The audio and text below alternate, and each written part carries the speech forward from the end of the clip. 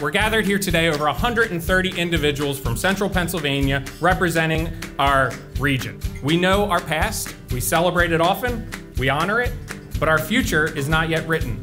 And Rise of the Rest starts an entirely new chapter in the story of our community. It has fostered an unprecedented partnership, bringing our region together in a manner undone before.